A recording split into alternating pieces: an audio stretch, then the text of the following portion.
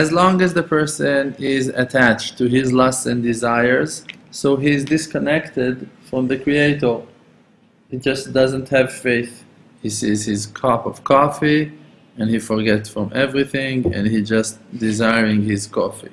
He sees a beautiful woman, that's it, there is no world. If he forgot his wife, so for sure he forgot HaKadosh Baruch Hu already, so there is no doubt about that. So, corresponding to the level of lusts and desires, that's how much he forgets Hashem Yitbarach. So, when a person remembers Hashem Yitbarach, so he is praying to Hashem Yitbarach. If you believe that HaKadosh Baruch Hu can help you, so you're going to pray to Him. If you don't think about Him and He's not crossing your mind when you need something, so you're never going to pray to Him for salvation. You're just going to turn to the one that you think that can help you. It can be your weapon, it can be your money, it can be your banker, your lawyer, your doctor, your best friend, your homie, but it will not going to be the Creator. Why it will not going to be the Creator? Because you don't believe in Him. You don't have Him in your picture.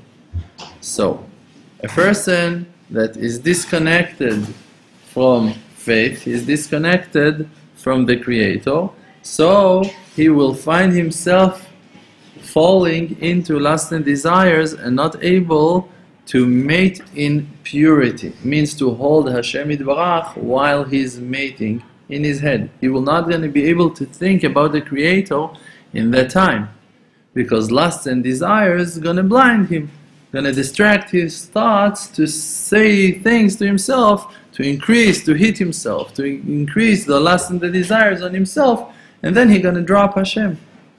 When a person is walking in that path, when a person is walking in that way, that he doesn't think about Hashem Yitbarach, so then he is increasing the judgments on himself. He is making angers. He's creating angers on himself. And then, Et asher yoav Hashem yochiach. If HaKadosh Baruch Hu loves him, so he's going to rebuke him. But if HaKadosh Baruch Hu gave up on him, so HaKadosh Baruch Hu is going to let him be as he is and just going to let him stay stuck with his lust and desires. But when HaKadosh Baruch Hu is desiring you, he will not going to leave you alone for a second. He will rebuke you on every mistake and he's going to show you exactly how far you are and he's going to prove it to you. And it's only because that he loves you. It's only because that he cares about you. And a person needs to remember that even when he is in the lowest places of them all, if he is in the darkest places of them all, that rebuke that I'm going through now is coming only from Hashem Yitbarach.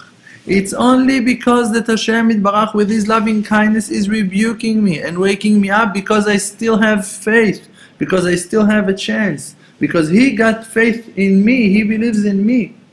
He sees hope when He's looking at me. This is why He's rebuking me.